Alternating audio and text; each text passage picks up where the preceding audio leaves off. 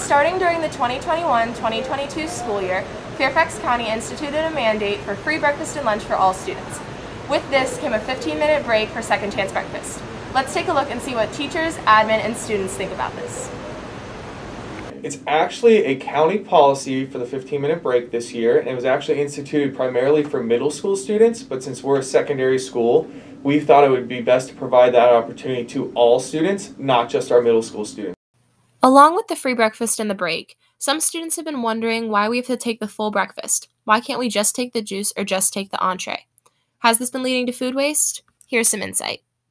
So all students have to take the full breakfast because this is a federal program, I believe again through the FDA, and it is required as part of it for us to get reimbursed for the meals, that they take the entire meal, and we have to track how many full meals we hand out.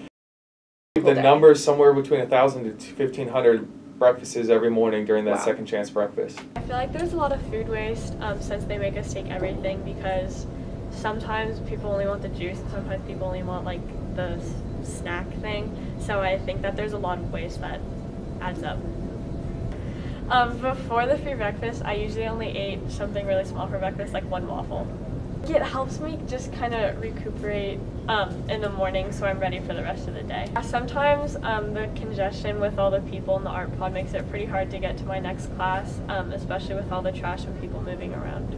With food in the art pod, it tends to get messy. Most kids, I would say 99% of kids, pick up and clean up after themselves, but there's always that couple, and then it kind of gets ground into the carpet.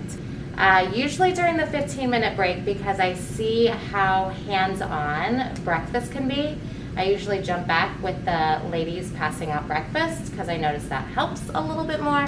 The only better thing that could come of breakfast is if students were just patient. We are trying to do the best in getting kids what they want to eat and making sure that every kid has access to food, and that also means, like, I'm sure you guys don't realize this, but the cafeteria workers are getting there at 4:30 in the morning to prepare that food. Just be patient. We are in it for you guys, and make sure you just pick up your trash. This has been Caitlin Halloran, Natalie Gillum, Cameron Tobin, and Dylan Bates with The Morning Brew.